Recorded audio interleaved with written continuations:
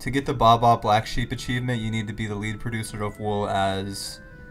I'm not even going to try to pronounce that. Someone in the comments can tell me the right way. You start with 5 wool-producing provinces. We're going to be focusing Diplo and developing them to get this done by 1450. Begin building a spy network on His and Kaifa. They own another wool-producing province that we're going to be appropriating. And while you wait for your spy network to finish, make sure you do not spend any of your Diplo. You're going to need all of it. Declare war as soon as possible. It should be pretty easy since they only have 1 province and almost never ally any majors. Fully annex them, taking money and war reparations from their allies, and make sure you core the province that you took.